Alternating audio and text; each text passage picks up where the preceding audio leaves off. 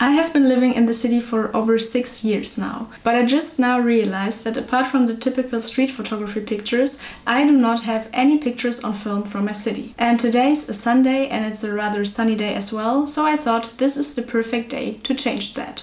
And what camera could be better to take touristy pictures which do not look too cliché and are mostly for myself? You're right, Polaroid.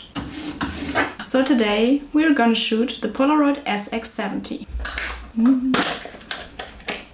I have one color film pack of SX-70 film left, so it will be 8 shots and you're gonna see them all. Gonna bring you with me, so let's go.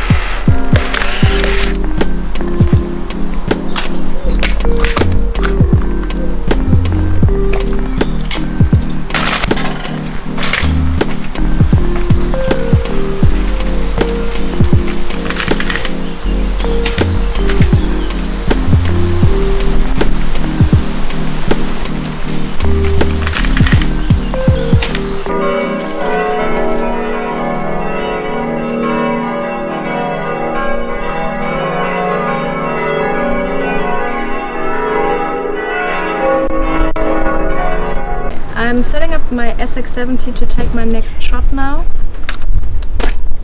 And with the SX-70 it's often the case that it naturally overexposes, so I'm gonna set this little wheel just a tiny notch up to the dark side just to compensate for it and do a little bit more of underexposure. And that's basically it, so let's get it!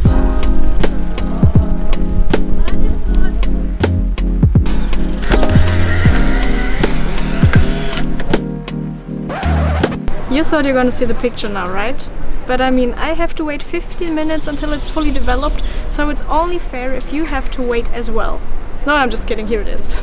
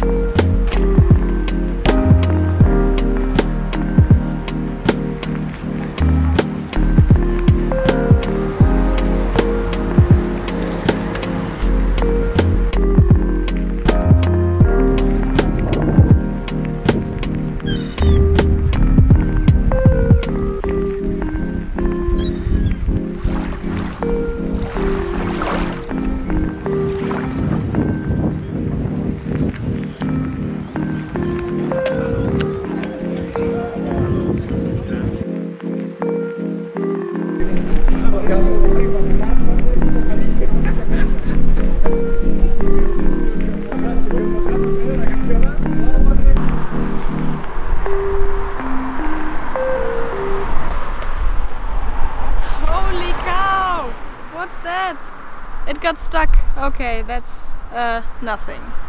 Well, another one or what?